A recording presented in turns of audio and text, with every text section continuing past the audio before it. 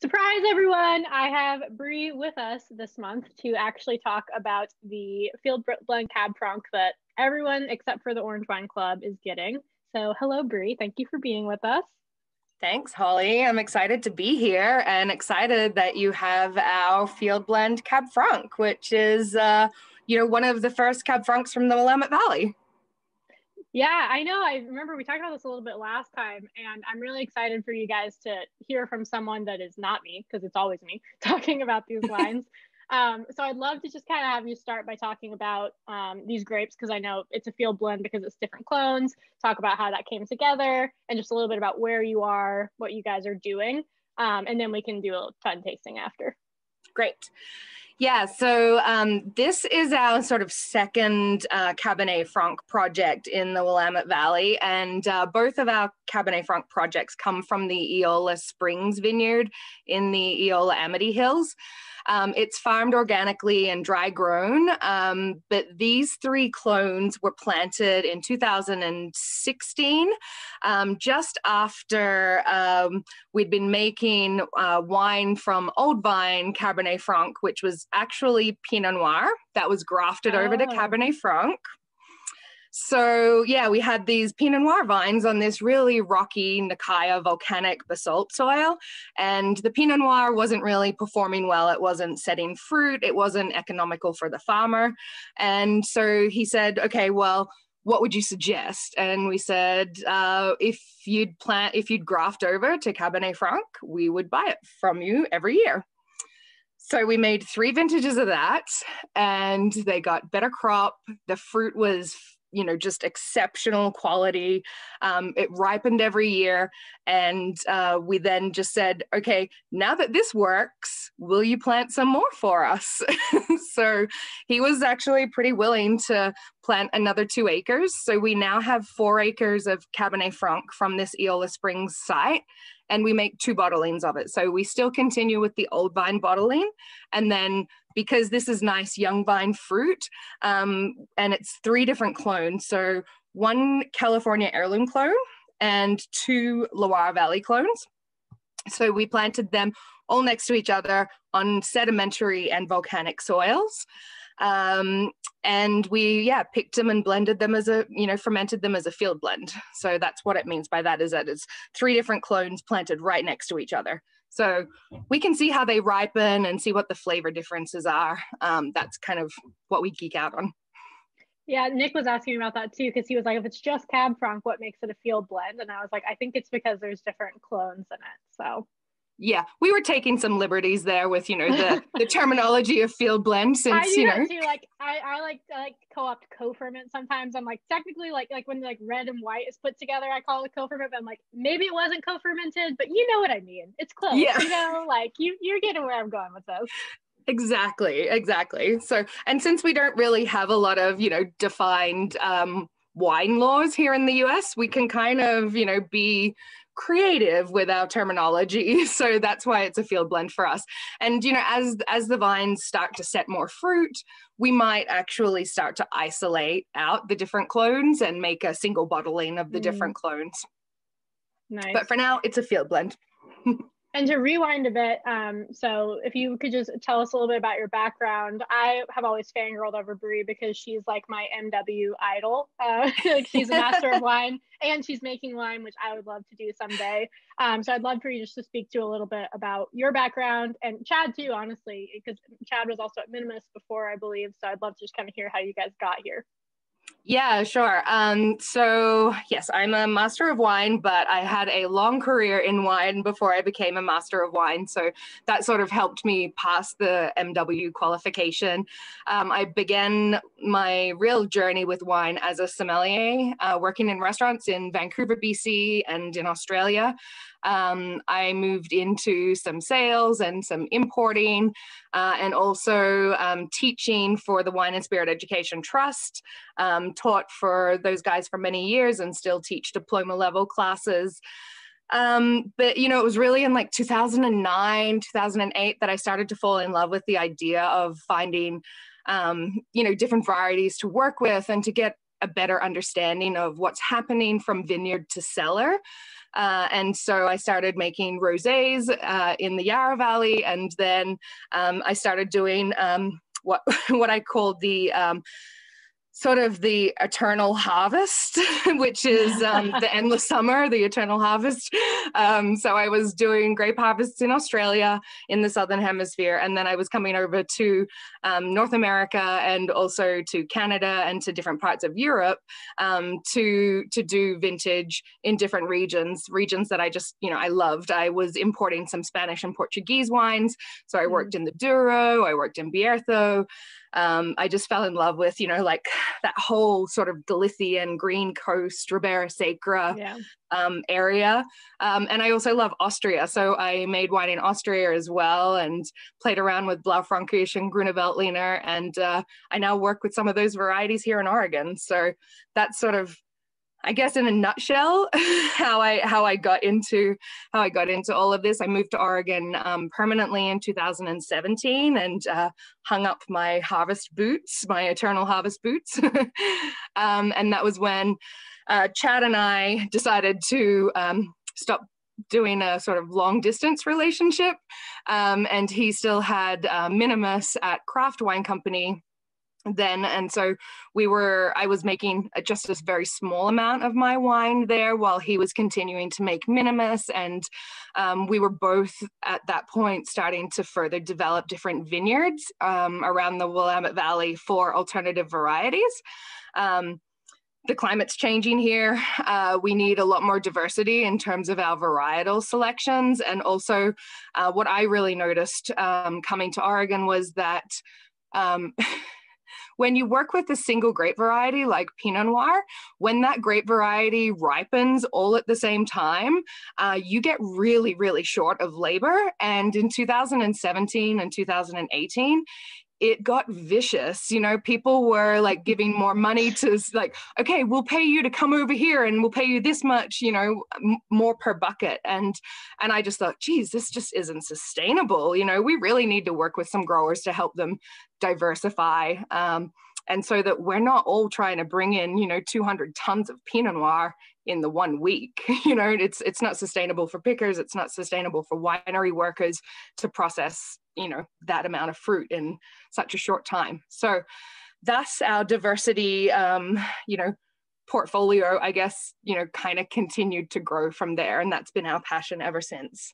And Chad left Minimus in 2019. And that's when we officially started limited edition. Nice.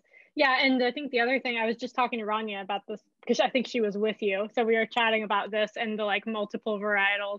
And I think that it makes so much sense also, like, because like you said, Pinot Noir wasn't doing great there at the time. And so it's like, why would you just have all of your eggs in one basket? Plus, if you're having to pay for the extra labor. So I think that's great. And I think that the natural wine movement generally is really focusing on these things. So it's really exciting to see what you guys are doing there.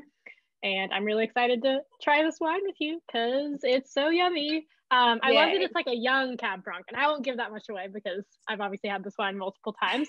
But I think that it's such a fun and interesting example of young Cab Franc.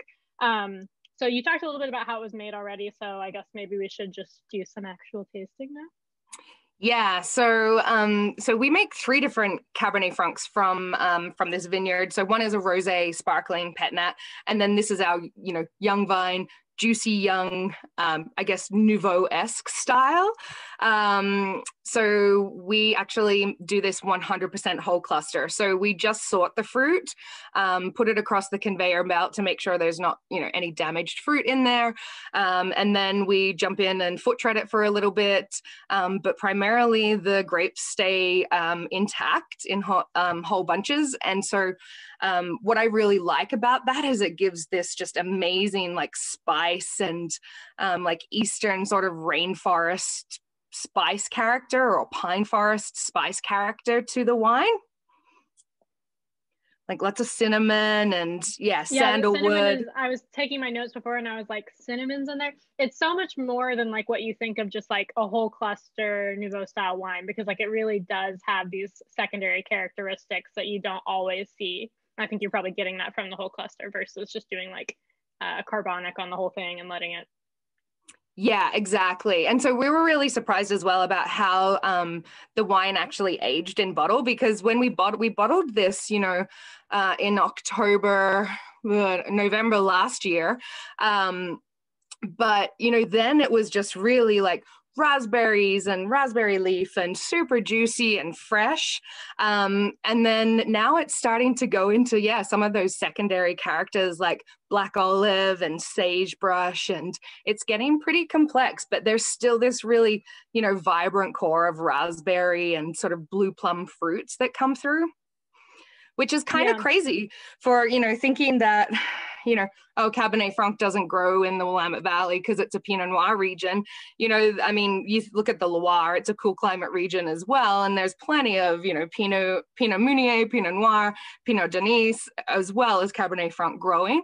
And the unique thing about Oregon is that, or the Willamette Valley, is that we have a lot of like really blue skies during the growing season. And so we kind of get this like photo degradation happening of the pyrazines, that sort of bell pepper and grassy character that you can get in Loire Cab Franc. That really breaks down because of our abundant sunshine here during the growing season. So we get, really ripe fruit flavors, but at really low alcohols, which is, really appeals to me as someone who likes to have a few glasses of wine every day. I feel like that really like resonates too, because like when people just consistently think like natural wine glue or whatever, like when you're going to bring a bottle to your mom's house that maybe likes heftier stuff, like it's really nice to have that. So it's not just like feeling like, I don't want to say carbonic fluff, but for some reason that's like the term that came to my mind. You know what I mean? Where it's just like there's not enough there. There's not enough oomph for a lot of like, people that are used to having conventional wine. So. Yeah, exactly. And that's I think really important for us, is that, it does resemble the grape variety, but it's completely unique to the Willamette Valley. So, it's sort of got a foot in that sort of, glue Loire natural carbonic world, but also, has a pretty serious, typicity of cool climate Cabernet Franc as well. And I really like this wine. Oh, sorry. No, go ahead. I was gonna say, I really like this wine because you can chill it a little bit, and mine's a little cold right now. Yeah, because it doesn't have like extreme tannins, because we didn't like punch down the cap or pump it over a lot. We just really, were pretty hands off apart from the initial foot treading, and so it's just got really gentle tannins. So it really makes it friendly for a chillable, quaffable picnic sort of wine as well, which I'm all about. It's good to have a day especially drink. as it starts to get warmer. It's 1:30 here right now.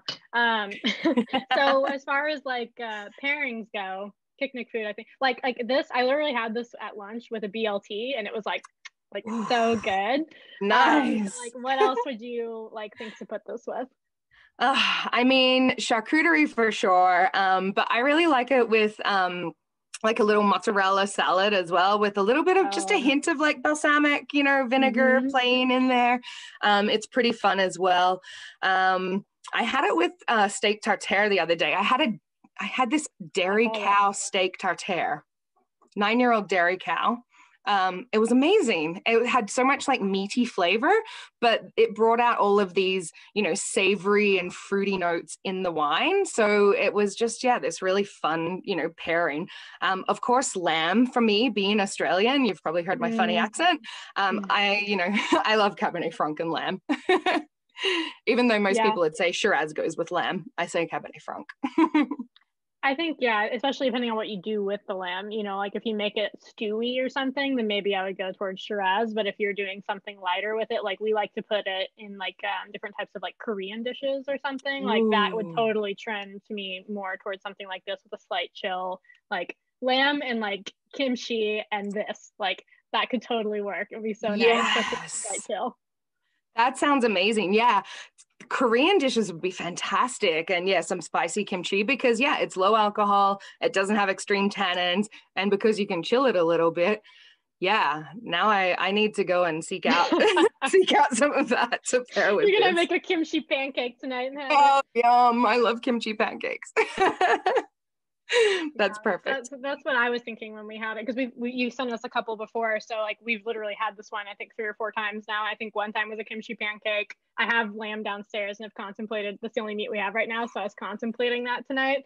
Um, so yeah, there's just, I think it's like super versatile, and what I really like about it is what we were talking about earlier too, is like the idea that it does have like the spices to it. Like it just opens up this whole other world of pairings that, like, of course I could just sit and drink it, it's delicious, but like you could definitely put it with all different kinds of other things and it's going to still play well with that. Yeah, exactly. Because it's cool climate, you just get all of these like more subtle spices and subtle savory notes coming through in it, instead of just being sort of a big fruit bomb that, you know, can be a little bit dried out, or, you know, it's in neutral oak barrels, so it doesn't have any oak flavor to it.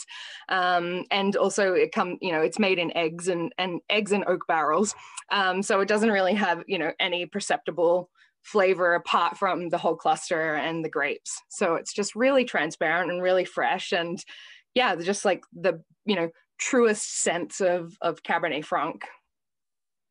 Well, I love it. I know everyone in the club's going to love it. So thank you so much for putting it in. And we also have, I think, like 4 or 5 of your other wines that'll be on the retail store too. So if y'all love this one, like definitely go check out the Pet Nat version of it.